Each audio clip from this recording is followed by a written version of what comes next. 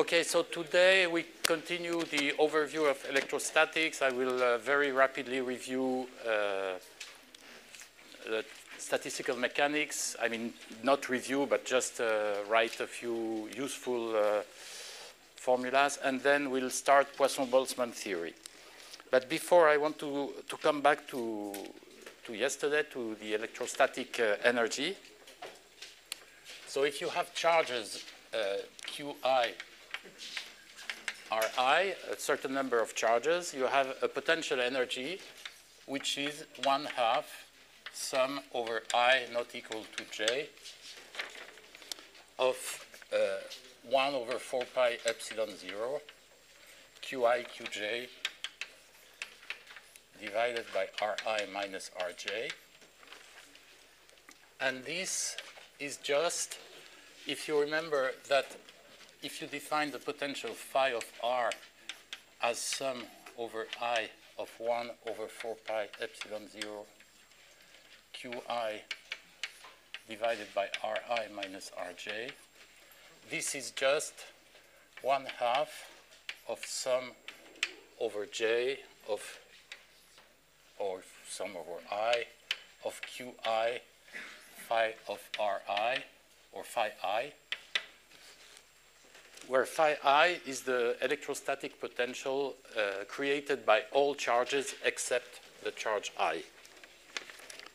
So the generalization of this, as we saw, if you go to the continuum with the density of charge rho of R equals sum over I of Qi delta of R minus Ri, then this U is equal to 1/2 integral d3R.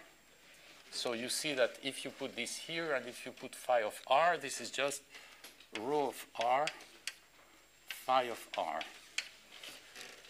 So the electrostatic energy of a system of charges is 1/2 the integral of the charge density times the electrostatic potential. And now, if you remember the Poisson equation tells you that Laplacian of phi equals minus rho over epsilon 0.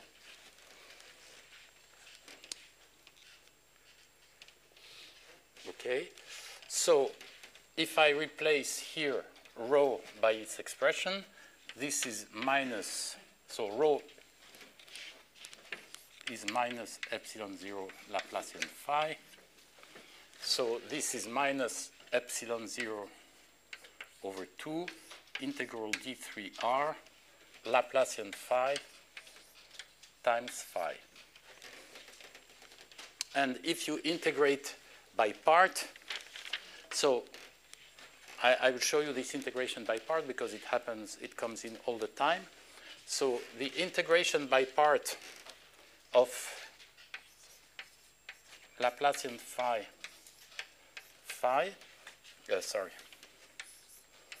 is, you can write it as integral d3R of gradient phi times phi minus, so if you write it like this, the first term is equal to this, and then there is an additional term which is gradient phi times gradient phi, so it's gradient phi squared, so you have to subtract it, so it's minus integral gradient phi square. And then you have the Gauss theorem. The Gauss theorem tells you that, so it's a theorem about integral, right? It's not Gauss law. Gauss law, which we saw, which is a divergence. So there's two things. There is Gauss theorem, which is that, and there is Gauss law.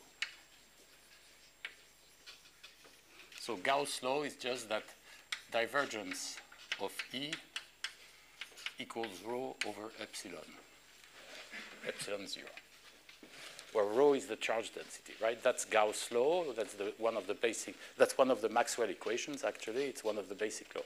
This equation, in fact, is derived, or it is equivalent to the Gauss theorem, and the Gauss theorem, or it has other names also, tells you that the integral over a certain volume d3r of a certain function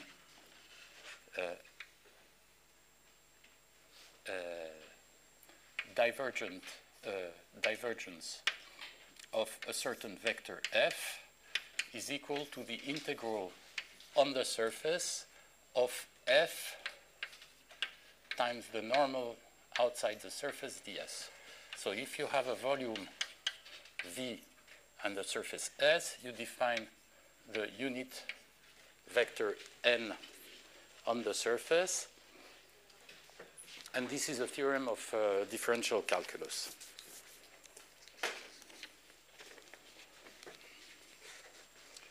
Okay, so from this theorem, you see that this quantity is exactly of this type.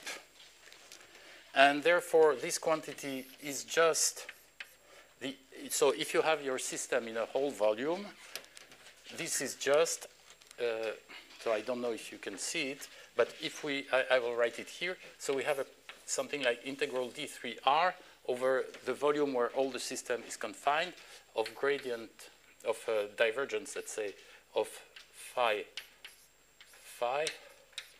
This is the integral ds on the surface outside of n phi gradient phi. And now if the system, and so this is on the external surface of the system. Now if your system is at equilibrium and if there is no external field applied to the system, then this quantity on the surface outside is 0. Therefore, this integrated term in general is 0. And if this integrated term is 0, we have this nice property that this integral phi, Laplacian phi, is equal to plus epsilon 0. So there is only a contribution of this term, and this is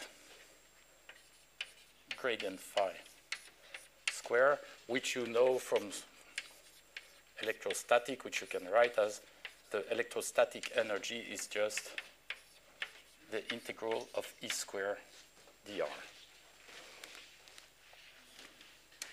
This is the contribution of the electrostatic energy. It's an important result.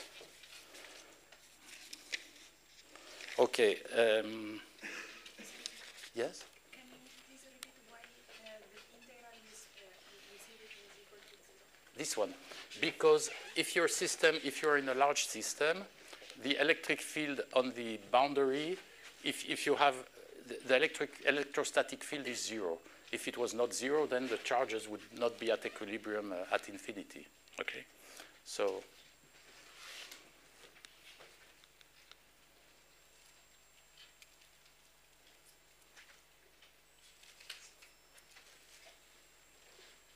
okay. And if you have boundaries, if you have solid bound, yes. But the reasoning about the boundaries is without using the Gauss theorem, right? Just because we have an integral. Yes, it's just this is a mathematical theorem. Yes. Right. This is Gauss theorem. That's a math theorem. That's not physics. That's just purely math. It's just the integration by part.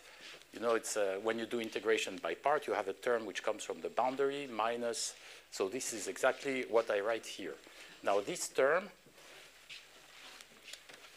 is equal to that from this theorem, and this is equal to 0. Is it not equal to 0 because the left-hand side is an integral of a gradient, so you can.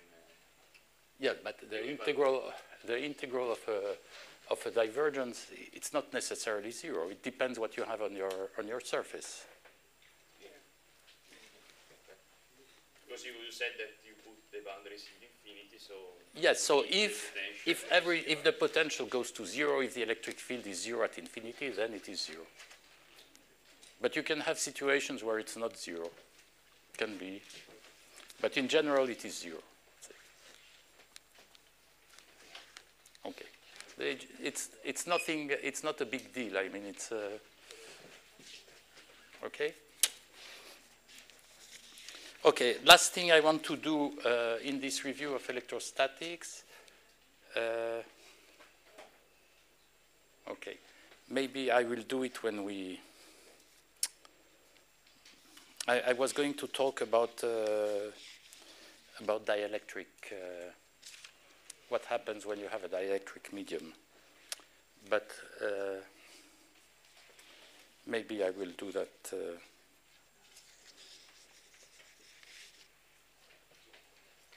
Okay, I will do it later in the course of the class. Okay, so let's say we have done electrostatics in the vacuum, and at some point I will come back to electrostatics for the electric media, especially when we'll study water, dipolar fluids, and the surface tension in electrolyte solutions. So now I come to a very rapid overview of statistical physics, and I will just review what I need in the beginning for the course.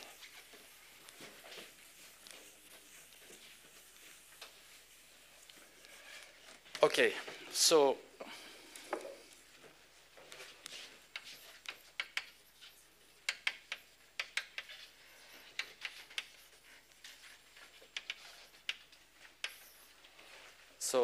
essentially I will work, and everything we do will be in the canonical ensemble.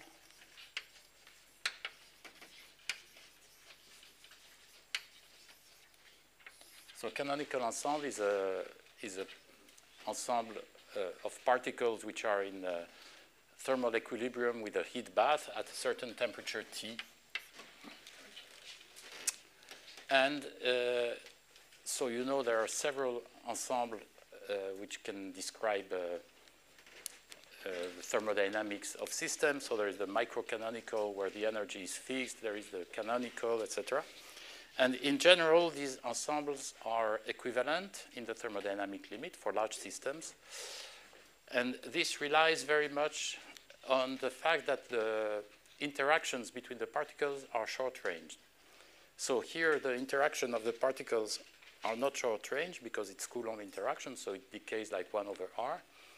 But we will see that for a neutral system, in fact, when the system is globally neutral, effectively, the interaction between particles is short-range, and there is a decay, exponential decay of the interaction at large distance. So this is not true. So if you think about gravity now, gravity has the same kind of interaction. It goes like 1 over r, but the difference between gravity and electrostatics is that in gravity there is no negative mass. There are only positive masses, and they attract. So there is no repulsion, so there is no such thing like a screening or charge compensation like you have in... and therefore, when you have a gravitational system, there is no equivalence between microcanonical ensemble, canonical ensemble, between all the thermodynamic ensemble, and you have some very weird things which can happen depending on the ensemble where you look at. Okay. So if the Hamiltonian of the system is, if you have n charges, each one has a momentum pi, position ri, so the Hamiltonian is sum over I of pi squared over 2m plus a certain u of ri, where u of ri is the interaction energy of the particles. So if it's Coulomb, so I don't specify, but if it's a Coulomb energy, U would be 1/2 of sum over I j of V Coulomb of Ri minus Rj times Qi, Qj, or something like that, right? But it's a function of all the Ri's. So then the Boltzmann weight, so the probability to find the system at equilibrium, the probability to find the system in a certain configuration R1, Rn, which I write P of Ri, is given by the Boltzmann weight, which is e to the minus beta h of pi Ri divided by z where Z is the partition function,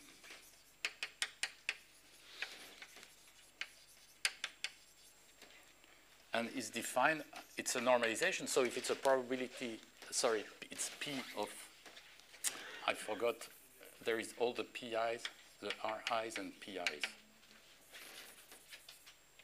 It's P, the probability as function of the momenta, and the partition function is the integral, the PI over all PI over all RI of e to the minus beta h of PI RI. So that the integral of P over RI and PI is 1. Thanks. And as a side note, you know that, so this is the Boltzmann weight. And Boltzmann has 2n.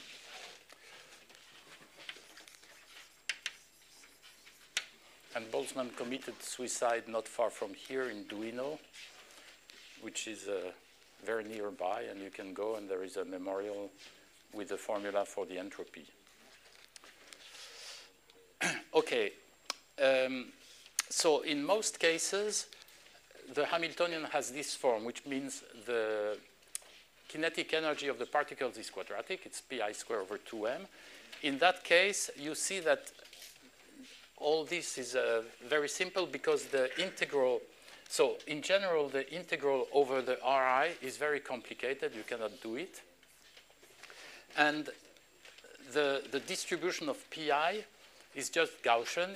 It's a so-called, so the distribution of pi is essentially proportional to e to the beta pi squared over 2m. And this is just called a Maxwell distribution. So in general, one is not really interested in the distribution of velocities because it's very simple. There is no surprise. It's always like this. And it's decoupled. It's not mixed with the position. It's independent because the weight e to the minus beta h is the product of this Maxwell distribution by e to the minus beta u. So rather than this, in the following, we will mostly use the P of Ri, the probability to find a certain configuration of the Ri, which is the integral over Pi of this distribution here, right? It's the probability to find a particle at Ri with any Pi, with any momentum. And since the distribution on Pi and Ri are independent, the distribution factorized, and you can integrate, so it's integral e to the minus beta Pi squared over 2m. So it's always sum over I,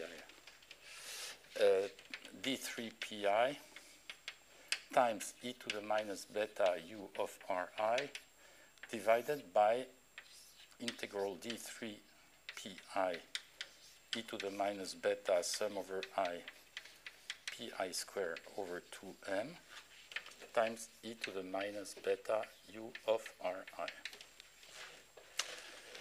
And therefore, we come to the result that the probability to find the system in a configuration R1, so when I write like this, it means all the particles R1, Rn.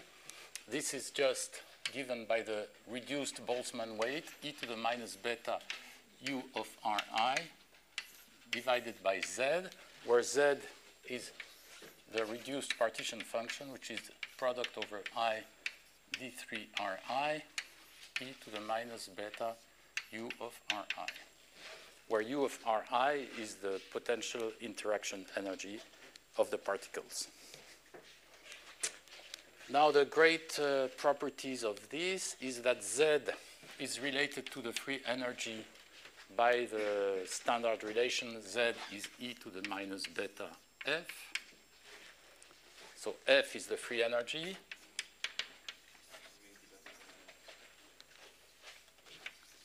So free energy. So F equals minus KT log Z. K is the Boltzmann constant. Right? And beta, okay, I think I said it, beta is 1 over KT.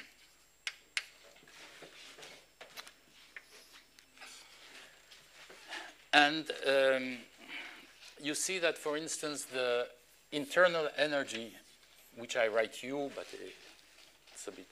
So the internal energy is the expectation value of U of Ri, right? And so you see that if you take, so it's related to the free energy by the following way. If you take the log of Z, and if you take a derivative of log of Z with respect to beta, so if you calculate d by d beta log Z, so if I take the log of Z, it's 1 over Z, and the derivative of this with respect to beta will be integral product over I d3 Ri, and I bring down minus U of Ri e to the minus beta U of Ri. And therefore, you have this property that the expectation value of U is minus d by d beta of log Z, right? Expectation value of U is the integral of U times the Boltzmann weight divided by this. Is it okay? Clear? So you have this property U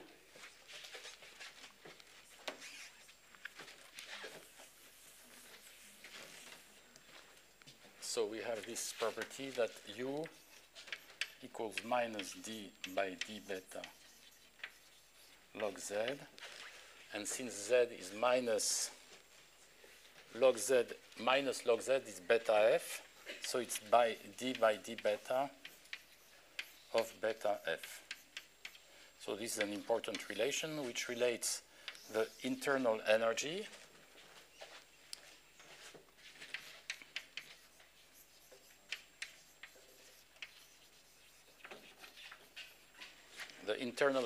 U is related to the partition function or to the free energy by this standard relation.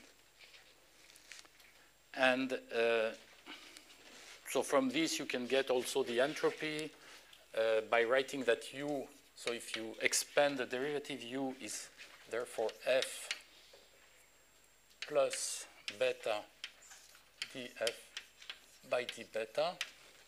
And I remind you that F is U minus Ts. So you see that Ts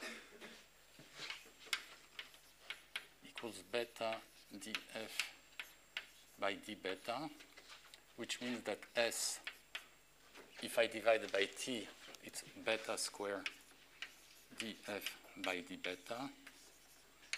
And this, of course, you can check by going from beta to T, that this is minus dF by dt. So these are a few thermodynamic relations which you can deduce from statistical mechanics and which we will use very often in the next of the course. Okay, to conclude this section before starting on Poisson-Boltzmann theory, I want to go to define what's called the grand canonical ensemble. So any question about this? This is, I guess, very standard. You have seen this probably many times, but I prefer to have the notations straight. So last thing is the grand canonical ensemble. So in a canonical ensemble, the energy is not fixed. The average energy is given. But what is fixed is the temperature of the bath, of the heat bath. And the energy fluctuates there is the average energy of the system is the internal energy, which is given like this, and the fluctuation of the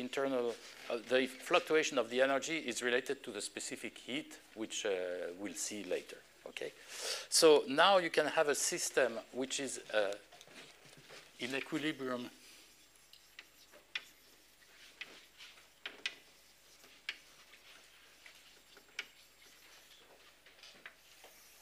So in a canonical system, in a canonical ensemble, your system is at temperature T and it's exchanging energy with a heat bath,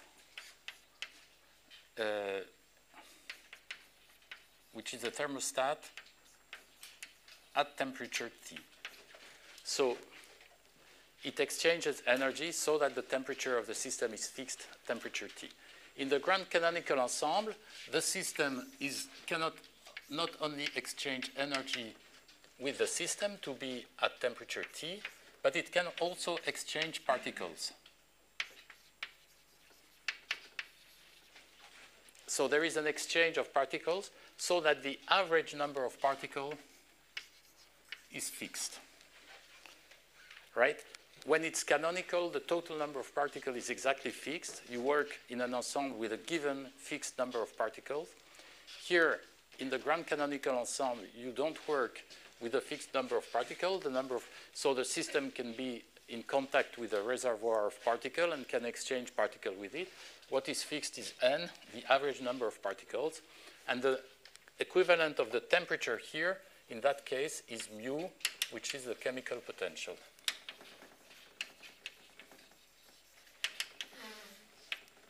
Okay, so the grand partition function now, so the Boltzmann weights, everything can be defined in the similar way. The difference is that we now define a grand partition function.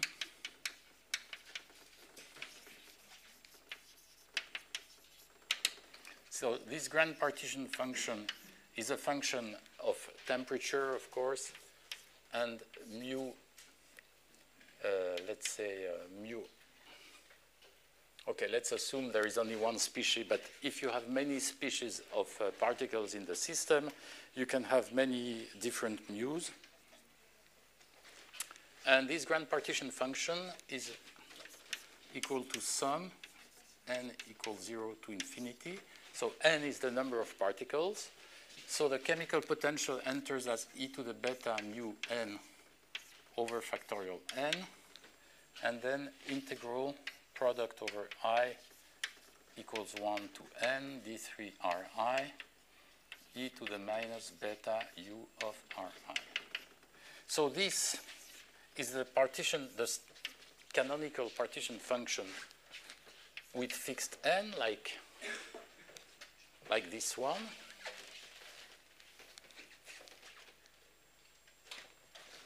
And the difference is that you sum over all possible number of particles with a chemical potential which is here.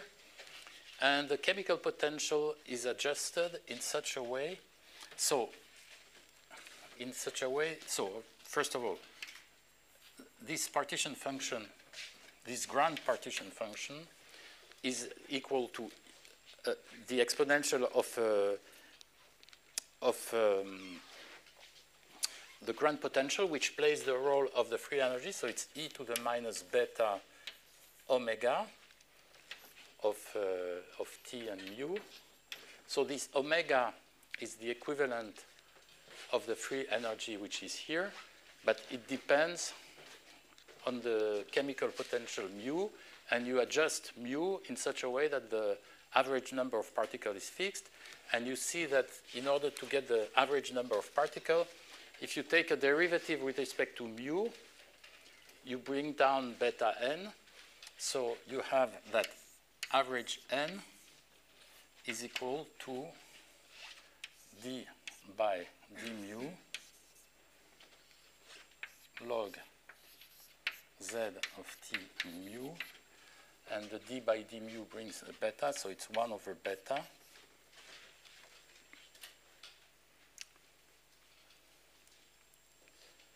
And therefore, it is minus d by d mu of omega.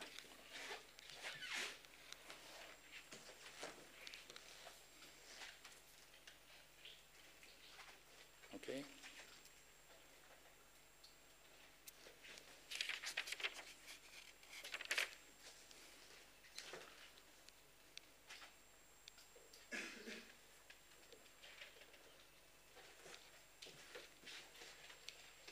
Okay.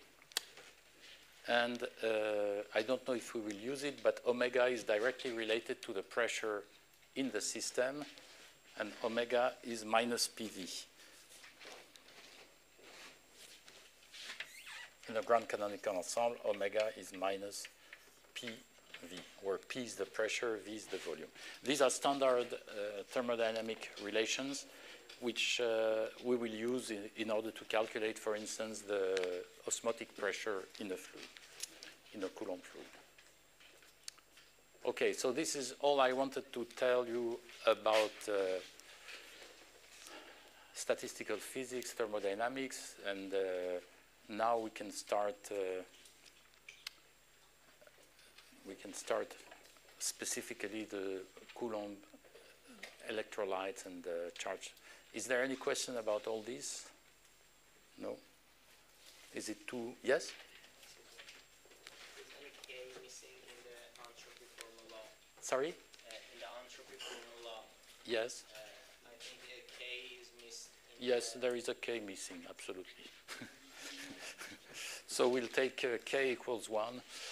K is missing, yes, because,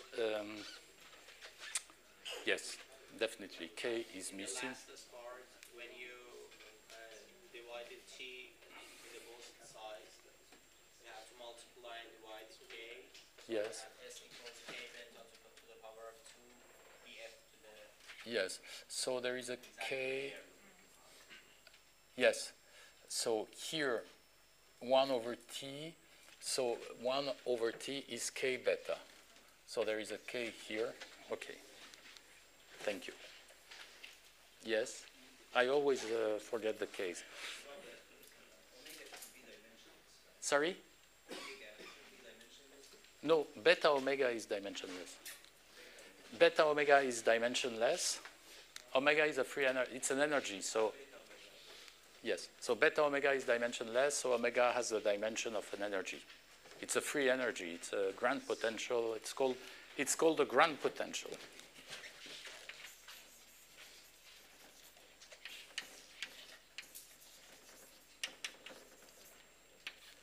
Yes. Thank you. Any other comment, mistake, question? Okay. So this is it for, now I come to Poisson-Boltzmann theory. And I will do simple Poisson-Boltzmann.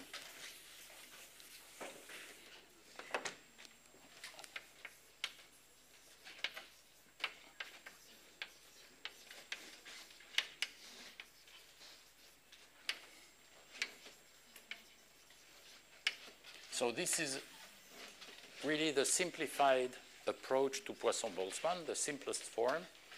And you will see how one can derive in a few lines the Poisson-Boltzmann equation. So the idea is the following. Assume you have N1 particle of charge Q1 equals Z1e.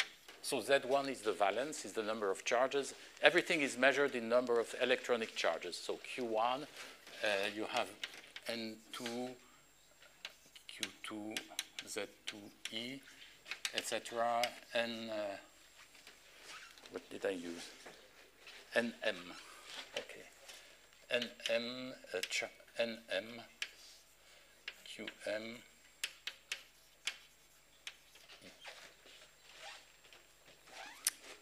Okay, and then we can have, so these charges are mobile, so they can move around, they're floating, they're at thermal equilibrium, and you may have some solid surfaces which are charged with some fixed charge density, rho f of r.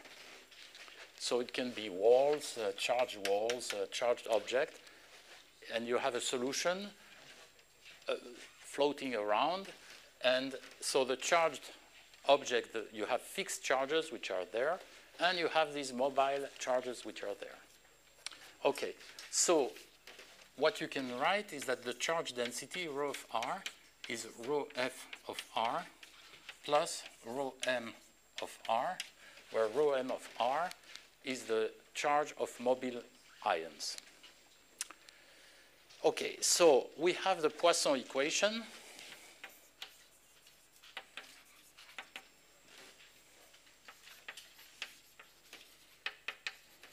And I will assume that there is all this is working in a medium with dielectric constant epsilon, constant dielectric constant epsilon.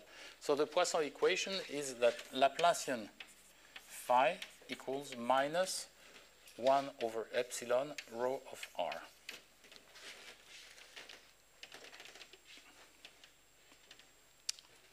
So Laplacian phi equals minus rho f over epsilon minus 1 over epsilon rho mobile of r. Now, the second thing is if your mobile charges are at equilibrium in the bath, so what they see the external potential phi of r, so their energy is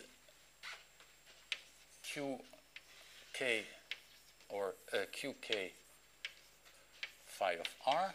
That's their potential energy, right? If phi of r is the potential, their energy is qk of r.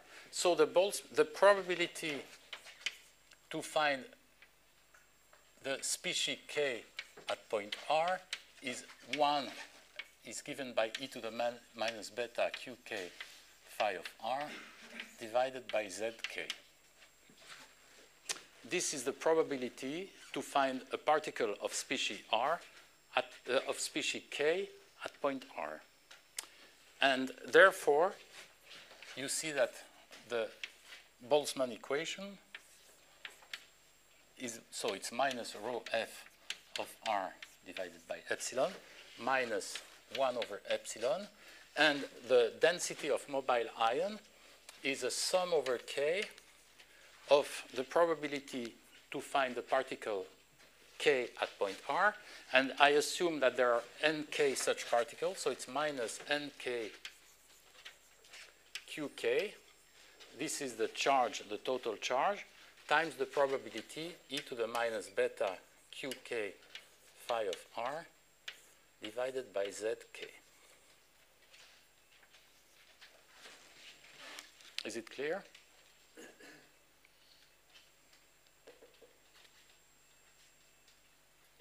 you mind explaining it one more time? Yes. Okay, so this is the probability for a particle of type k to be at point r.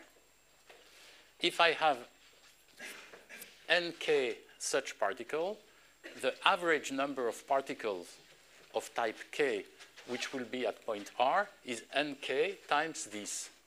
And since they each carry a charge qk, the charge density, the total charge density is given by this.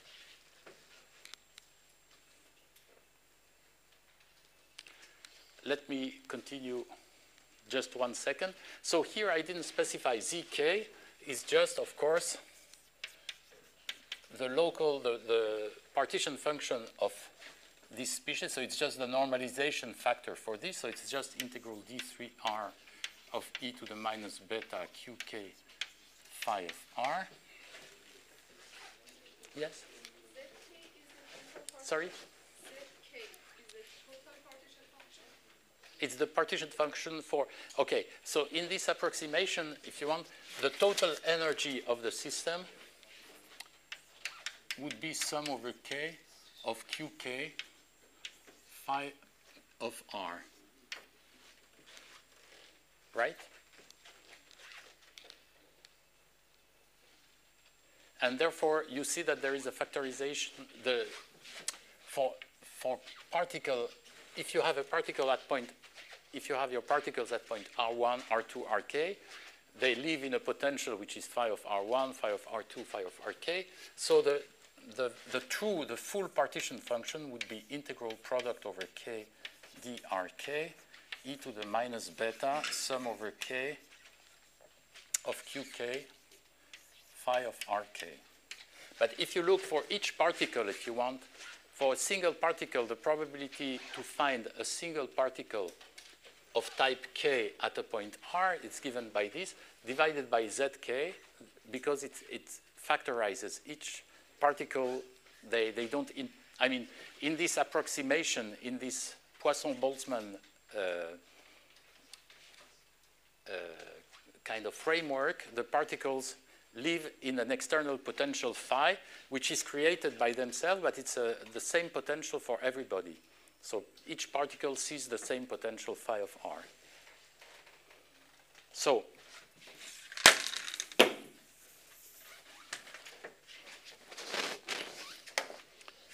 okay, and now the big thing, which is the further simplification, is that if the potential goes to 0 at infinity, then this is integrated over a certain volume. If the potential goes to 0 and you take the volume to go to infinity, this is essentially equal to the volume.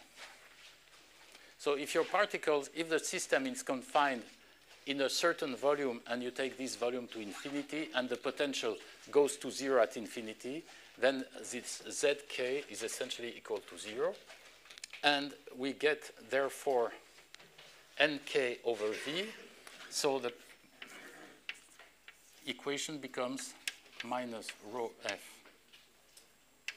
over epsilon minus 1 over epsilon sum over k of qk ck 0 e to the minus beta qk phi of r. So where ck0 is the average uniform density nk over v. So it's the concentration of particles of type k if they were uniformly spread over the system. So this is a concentration, the bulk concentration of your ions of type k in the system. And this is the, so this equation is the so-called Poisson-Boltzmann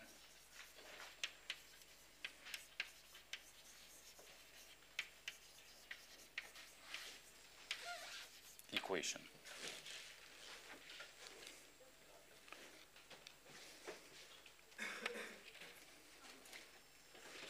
Yes?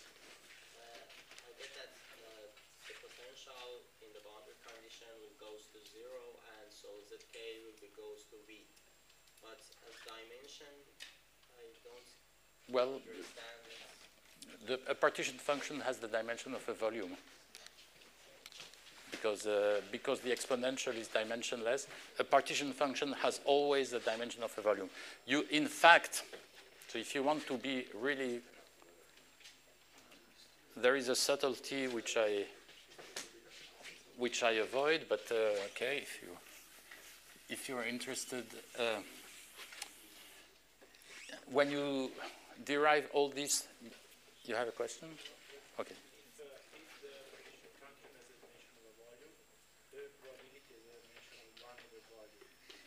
Yes, okay, so in fact, yes, but that's okay. So you integrate it over the volume and you get 1. It's a density of probability. It's not a probability. It's a probability distribution function, so it's a density. But, okay, so the question of the dimension of partition function.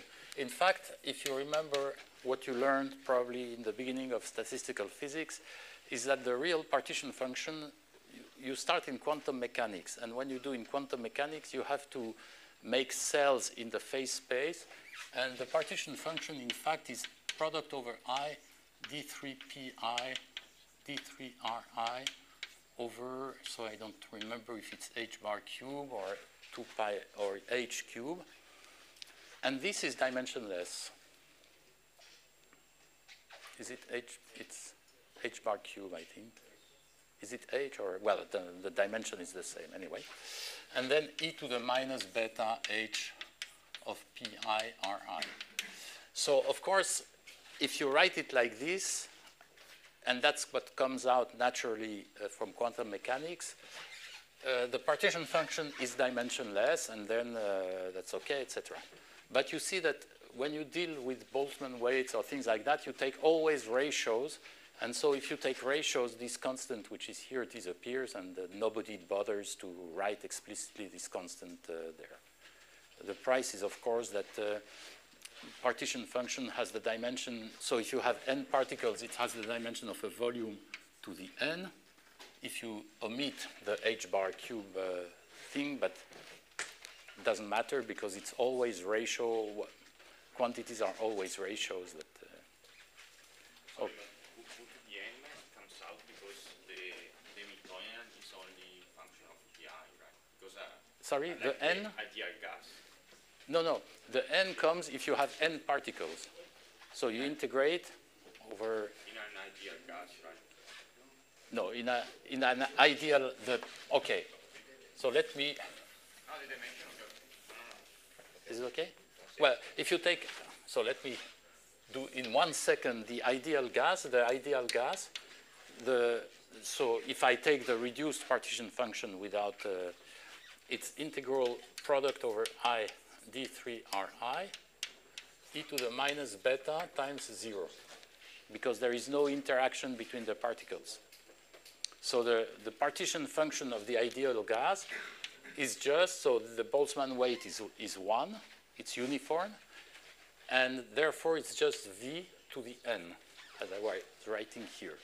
And from this, of course, you can easily get the equation of state, the P equals K, RK, PV equals KT, etc. You can, right? If you.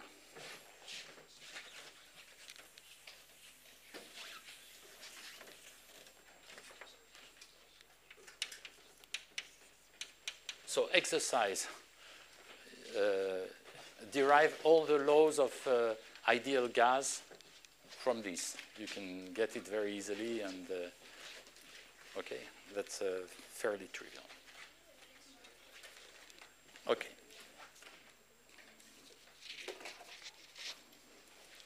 Okay, so this is again the Poisson-Boltzmann equation, which is a mean field kind of, so mean field in the sense that you assume that all the particles are creating a potential phi, and they live all in the same potential phi, which is created by them. So you see that it's a very highly nonlinear equation, which is a kind of self-consistent equation, which enters in phi. So the density, the concentration of charges is created by the potential, and the potential creates itself, so it's a kind of self-consistent nonlinear equation. So this has to be supplemented by some boundary conditions. And in electrostatics, there are essentially two types of boundary conditions. So one is a fixed potential. So if you have some systems, some fixed charges in the system, like a wall, like whatever, and you fix the potential phi equal phi 0, you fix the potential on the surfaces. So then this is called the Dirichlet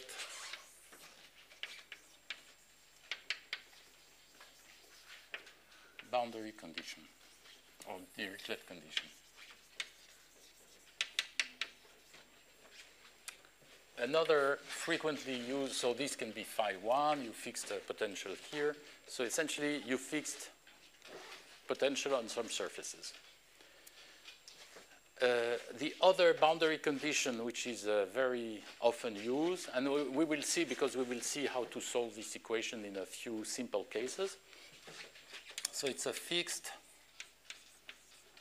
charge density.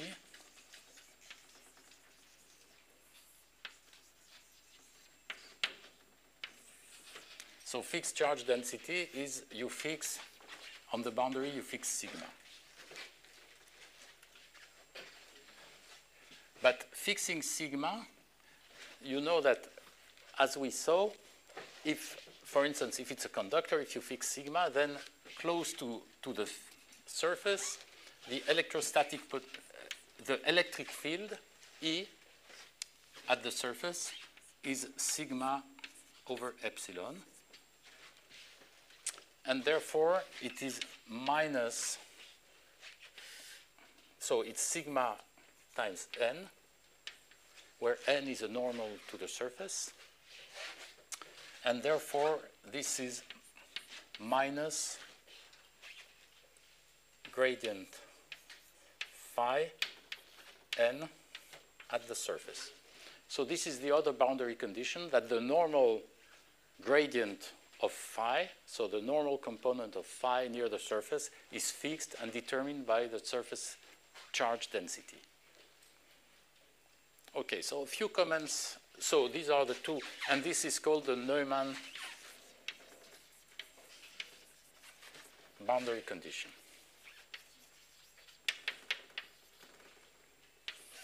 Neumann Dirichlet. And it changes, it can change a lot. What else did I want to say? So let me give you some example of the Poisson-Boltzmann equation in some simple cases. So any question about boundary conditions? So it's a second order equation. You have boundary conditions which are everywhere. And so I give you an example because, of course, this can simplify a lot. So for instance, Z salt. So what is a ZZ salt? It's a symmetric salt where you have two types of charges, plus Z, plus ZE, and minus ZE. So you have cations, anions. Z can be 1 in NaCl, but it can be different. And of course, if the system is neutral, then you have the same concentration for both. So the Poisson-Boltzmann equation takes the form Laplacian phi equals minus rho f over epsilon. And the interesting term is this one. So this one is, so you have two species. So here, of course, it's 1 to m when you have all the m species. Now m is equal to 2. They both have the same concentration, so you have a factor of C, which is this one. And one comes with a charge plus ZE. So it's e to the minus beta ZE phi. And then the other one comes with a charge minus ZE. So it's minus ZE and with a plus here.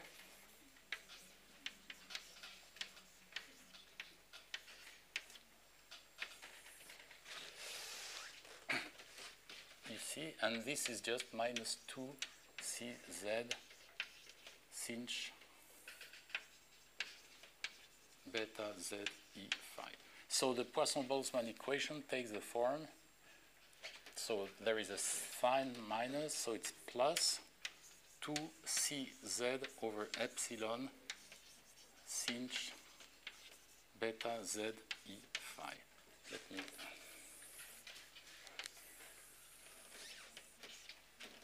So this is the Poisson-Boltzmann equation. So you can forget the rho f because usually the rho f is just a boundary condition. So this is the form of the Poisson-Boltzmann equation for a system, for a symmetric plus Z minus Z salt.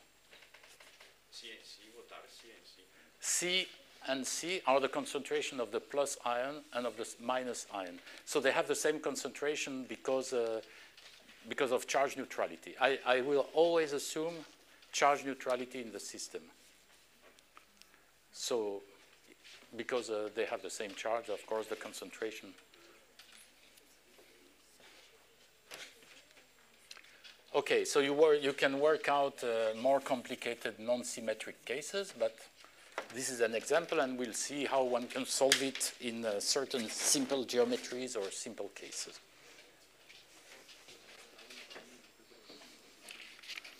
What else did I want to say? Okay, so in general, the Poisson-Boltzmann equation, yes?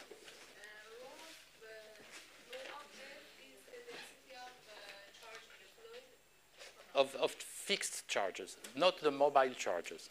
This, the rho f, what, can you repeat? Which charges are this density is for which charges? I don't understand. So. We have two kind of charge. Yes, there are fixed charges like walls, like surfaces which don't move. Okay, so they're not mobile. And then you have charges which move around. It's like if you take here in the room, right? You have walls. The walls don't move, and you have air particles which are floating around and which are at thermal equilibrium. So these are the fixed charges which are in the system. So you can have, for instance, you can have a wall, a charged wall, or you can have a sphere, a charged sphere, whatever you want. And then this is the contribution, or this, if you want, is the contribution of the ions which are floating around in the solution, which are at thermal equilibrium, and they're moving around and sampling the space, etc. In the case of a solution of salt in water, I don't have a rho of it, yeah? If it's pure salt, you don't have this. But if you have salt, for instance, we'll see one example we'll study next time, is, for instance, you have a wall, a charged wall, with a certain charge density, and you have here a salt around, then this will be, and usually this term is a boundary condition, right? It tells you that at the surface you will have a charge density or something like that. So you can put it or not. I mean, keep in mind that there is some surface charges that can be present. So either you write it explicitly or you take it into account as a boundary condition. So just a few comments about the Poisson-Boltzmann equation. It's a very complicated equation because it's nonlinear. If you have general, so for instance, people use it to describe the profile of ions near molecules. Like in biology, you have a protein, you want to see how the ions are surrounding the protein, what is the profile, the concentration of ions around the protein, and things like that. So in this case, you cannot solve analytically the equation. So there are very few cases where this Poisson-Boltzmann equation can be solved analytically. We will see a few. So one example is the one-dimensional case when you have a wall. So I mean, you can write it.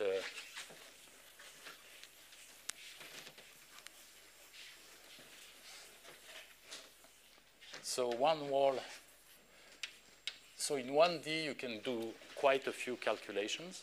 In particular, you can do wall with counter ion, wall with salt, etc. In 2D, so it's a charged surface.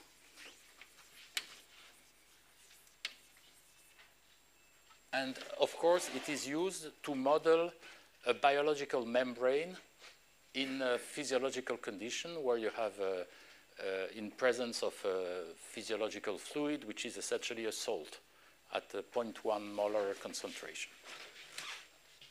In 2D, it's the cylinder. And the cylinder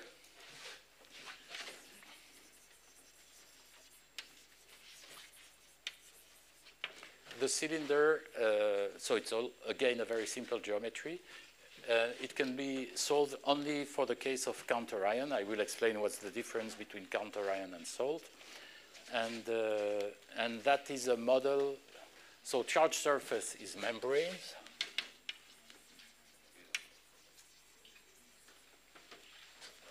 This is polyelectrolytes. So polyelectrolytes, as I said, are polymers which are charged. DNA is extremely charged, so it's very rigid because of the Coulomb repulsion, and locally it looks like a cylinder. So you can ask what is the profile or what is the distribution of ions around the DNA in a solution, and this is more or less given by solving the Poisson-Boltzmann equation. So there is an analytic solution for that. And in 3D, no analytic solution, but there are some approximate analytic solution. Now, if you want to go beyond, you have to go to numerical solution.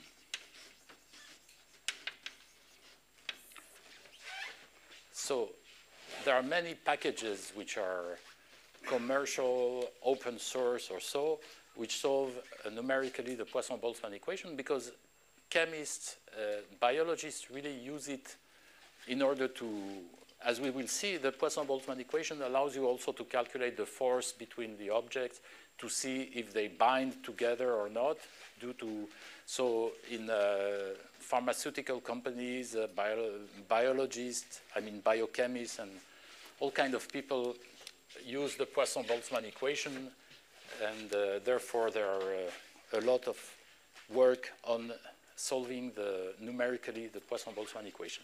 The way you do it is the following. You start, so if I take, for instance, this equation, so what you do is you start with a guess, phi z. So first you guess. You guess a phi 0. So you guess a certain profile of electrostatic potential in your system. So you discretize your system. First you discretize.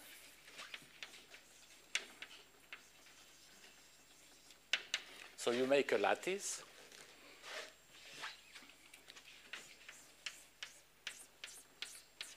With a certain lattice spacing, whatever. And on this lattice, first you put all the fixed charges. So for instance, you can have an object like this. So your lattice, of course, there is big discussions what the lattice spacing should be. This all is discussed. And you put the charges, you spread the charged. So for instance, if this is a fixed charge object, like a macromolecule or any molecule or whatever you have in your system, you spread the charges on the lattice points. So you have this. 2, you guess initial phi 0 of R. So you guess the potential everywhere on your lattice. Then 3, solve Laplacian phi equals V of phi 0. So what I mean by that is that you put phi 0 here. So this is what I call V of phi 0. So you solve this equation, Laplacian of phi equals V of phi 0. Okay? So this equation, this is quite easy to do because if you, numerically, if you give yourself the boundary conditions, either Dirichlet or Neumann or whatever, then this equation is easy to solve. You solve it, you get a new solution, which is phi 1, by solving this equation. And then you use it as an initial solution, and you iterate the process. And by doing that, it converges, and you get finally a solution for the Poisson-Boltzmann equation, which satisfies this. Of course, it converges if your initial phi 0 is not too far from the final state that you're looking at. So it's a kind of fixed point method, which is completely widely used to solve the Poisson-Boltzmann equation numerically. Yes? I have a question related to Poisson-Boltzmann. You Yes. mentioned it's a mean field. There is some approximation, but I'm trying to understand how, it seems to be exact. So you look at a point and you want to see the density of the mobile charges there. Yes. And the field is given itself by with those charges. Mhm. So where does that approximation is hidden? Well, you see that there is a complete, okay, I can show you. You see, I write that rho k of R for the species is equal to e to the minus beta qk phi of R divided by zk. Okay? But the real rho k of R, what should it be?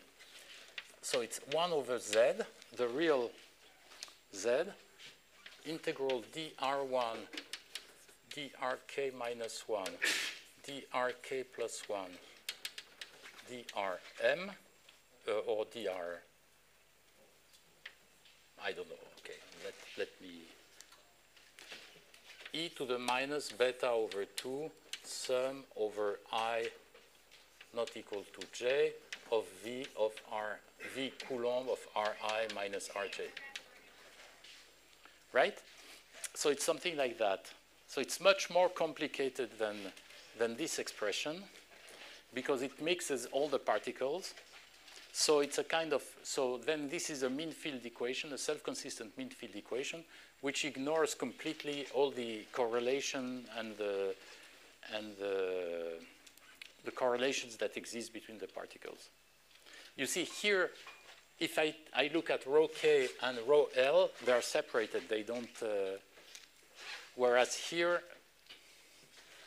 they are not separated. For instance, in Poisson-Boltzmann, the rho, the probability, or yeah, the probability to have R1, Rk is e to the minus beta sum over k of qk phi of Rk divided by Z1, Z2,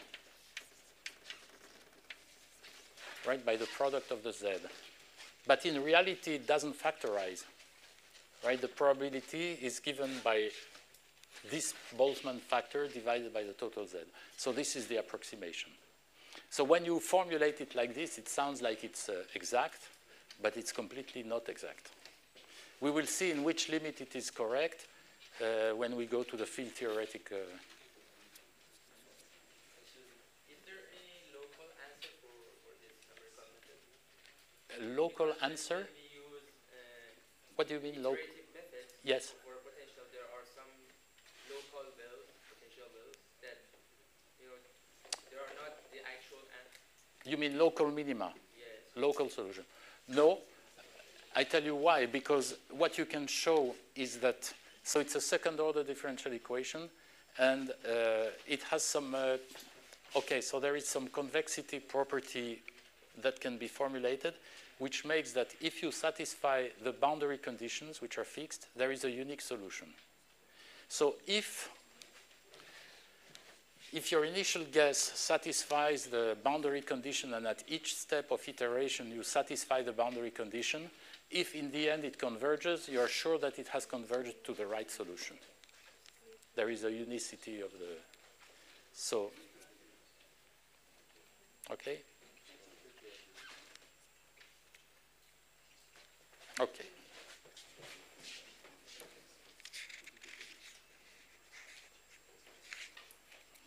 Okay, so now I will leave the equation here. So I will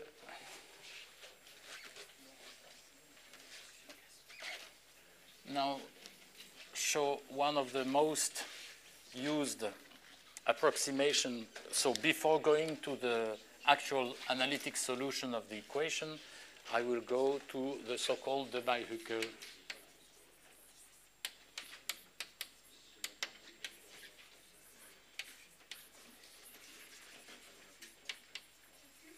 Yes, 1 second. I just finished writing this. Yes? Our initial guess is based on which observation? Sorry, can you repeat? Our initial guess Yes? is based on which observation?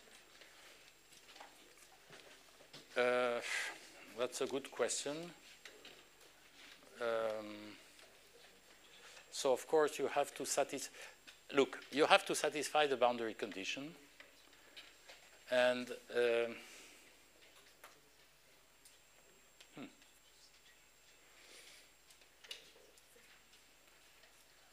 okay, I'll think it over. There is a unique solution to this equation, so no matter how you Sorry? start. Sorry? There is a unique solution to this equation. Yes. No matter how you start. So that's the same question, right? Yes. Okay, I'll look it up. I'll think about it. The initial guess. So the point is that if you look at this equation, if you satisfy the boundary condition, then the solution is unique. But of course, if you start from a completely wrong solution, even if it has the right boundary condition, it will not converge. So you will. So you have to be close enough to the, or you have to be in the basin of attraction of the. Okay. Okay. I will think about it and try to answer tomorrow. Okay, so I will forget the row F because it's, or I can keep it actually, it doesn't matter. Okay, so one of the interesting approximation is what happens in weak field or weak charge.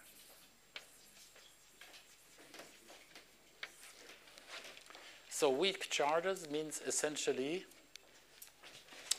that you are in a situation where beta qk phi is much smaller than 1. So I can give you numbers. I have calculated it. So if you are at t equals 300k,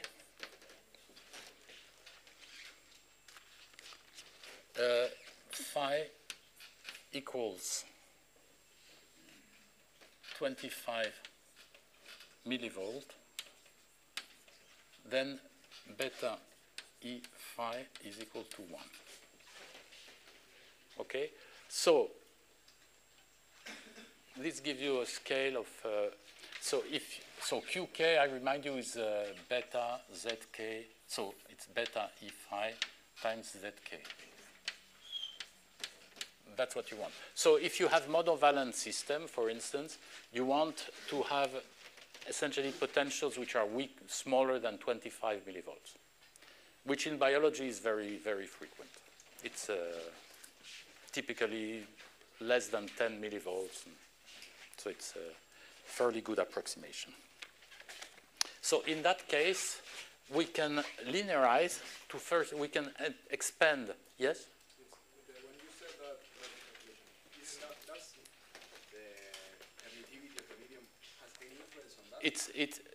No, not in this. No, not in this. Here I am, well, indirectly, because here I assume that it is smaller than, that this is much smaller than 1. But of course, the value of phi is determined by this equation, which has, so we will see that, you will see. Okay. So anyway, what I want to say is that if I take this equation, if I am in this condition of weak charge, I can expand to first order in phi. And if I expand in first order in phi, so let me write it as minus, so I put the minus sign of the other side, minus Laplace in phi equals rho f over epsilon plus 1 over epsilon sum over k of, and then of, sorry, qk, say ck0 times 1. So I expand this. So 1 minus beta qk phi. So the first term is sum over k of qk ck0. Okay? And this quantity is equal to 0, right? If the system is neutral, if the system is globally neutral, then this quantity is just 0.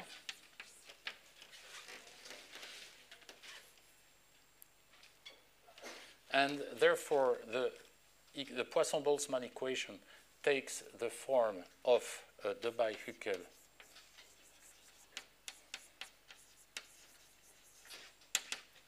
equation, which I write. So this term, this term disappears, and I can write it as minus Laplacian plus kappa d square phi equals rho f of r over epsilon, where kappa d square is beta over epsilon, right? Sum over k of ck 0 qk square.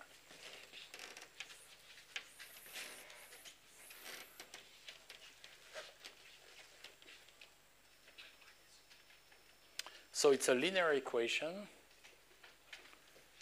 and there is an external source if there is fixed charges outside with minus Laplacian, and kappa d square is this quantity.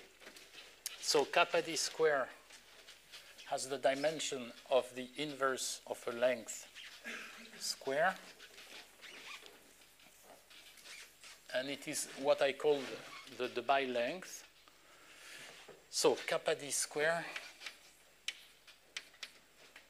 because it's homogeneous to a Laplacian, so it goes like 1 over L square. So it's lambda d to the minus 2. And so it's beta epsilon sum over k. So if you remember, qk is the valence zk times E. So it's, sorry, not beta epsilon. So it's beta E square over epsilon sum over k of ck0 zk square. Yes, okay, I use qk in terms of. And if you remember, what was the Bjerrum length? The Bjerrum length is beta E square over 4 pi epsilon. So we have lambda d to the minus 2 equals 4 pi lb sum over k of ck0 zk square. And there is something which the chemists have introduced, which is called, so this is lambda d. So lambda d is the Debye length.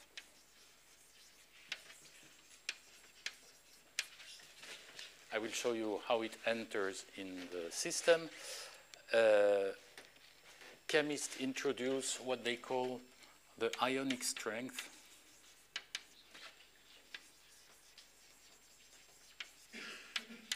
which is a kind of measure of the total number of charges present in the system. So this ionic strength is just 1/2 of sum over k of ck0 zk square. And in which case, lambda d to the minus 2 is 8 pi lb times the ionic strength. So what's interesting is that so for instance, if you have a salt, a ZZ salt, as we had before, for ZZ salt, then you can find that lambda d to the minus 2 is 4 pi lb, and the two concentrations are the same, C plus, C minus, and there is plus z minus z. So essentially it's 8 pi lb c z square, where c is the concentration of the salt. So you see that lambda d for a salt scale like 1 over z square root of c. So the Debye length scales like the inverse of the square root of the concentration, and like 1 over the valence of the ions. So we will see that this lambda d essentially is the screening length. It's the distance over which the electrostatic potential in the solution decreases exponentially. I will show this next. And to give some units, if you put numbers, lambda d is essentially 3.05 angstroms divided by z square root of c in molar. So that you just do the numerics, and so lambda d is 3.05 angstrom divided by z square root of the concentration of salt in molar. And I remind you that in physiological conditions, typically the Debye length is about 1 nanometer. Yes? Sorry, I have a little bit of dimensionally without, because if C and Z are just pure numbers. C is not a pure number. It's not. No, C is a concentration. So it's a number divided by a volume. So it's 1 over L cube. So C is 1 over L cube, and L is the distance, so it's 1 over L square. Because before you go through over, is it a number? So No, it's a number concentration, so it's a number divided by a volume. Okay. Okay, so now I have a choice. Either I let you go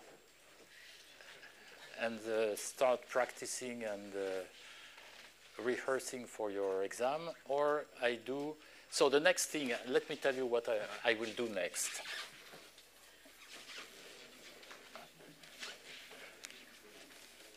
Because Matteo will not get too angry if okay. I just tell you what I want to do.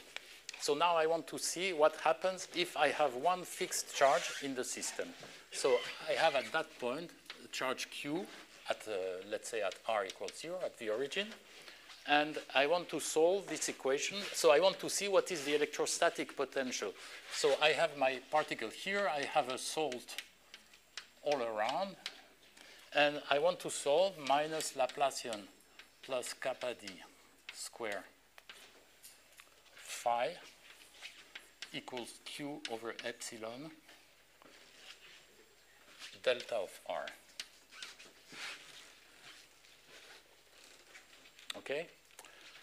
So what is the potential created by one charge, screened one charge in a bath of plus and minus ions? And so what I want to show, which I will show probably next time, is that phi of R is equal to Q over 4 pi epsilon e to the minus kappa d R divided by R. And this is called the Debye-Huckel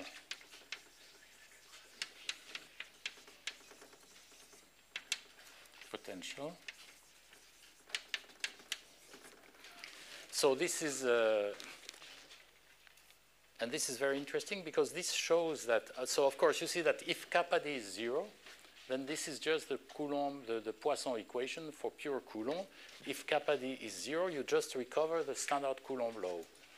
When there is screening, when there is these ions in the solution, there is a non-zero kappa, and the electrostatic potential, instead of decaying algebraically like 1 over r, it decays much faster like an exponential e to the minus kappa d over r. And kappa d, I remind you, is 1 over lambda d. So that's the Debye length. So the Debye length is, as we will see, it's essentially the length over which the potential, electrostatic potential is not too much affected, and beyond which the electrostatic potential essentially can be neglected. Okay, so maybe I stop here. Is that okay? And so the next time we'll see how to derive this property. Any question before you run away?